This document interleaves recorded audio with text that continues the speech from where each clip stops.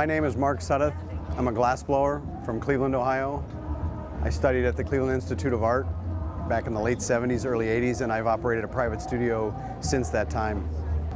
First I blow the pieces. I melt about 300 pounds of glass in a furnace at 2100 degrees Fahrenheit, and it's gathered out on the end of a 5-foot stainless steel blowpipe, shaped and hand blown and hand formed. There's no molds or anything used.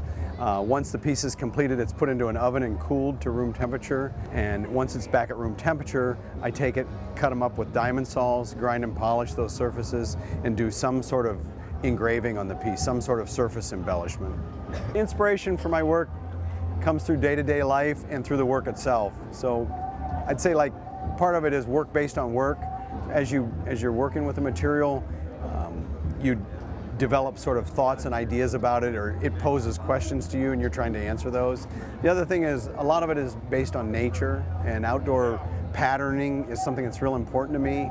I studied a lot of art history in school, a lot of African art, so there's a draw from that. Although I'm not trying to make African art, that's sort of an inspiration. It's most satisfying when they say something like they've never seen this before, or it's for a first time and they're really in sort of wonderment or amazement, you know, that how is it done? Sometimes kids ask the best questions. They pick up on, I've heard kids comment about textures and stuff. That's pretty interesting. And an adult one time said that, oh, what you do is fun. And I would say, it's not fun. It's hard work, but I enjoy what I do. So that's the best way to put it, I guess. Most people think of art as a noun, the art piece. I think of it more as a verb. So I'm working on a piece, and that's the art.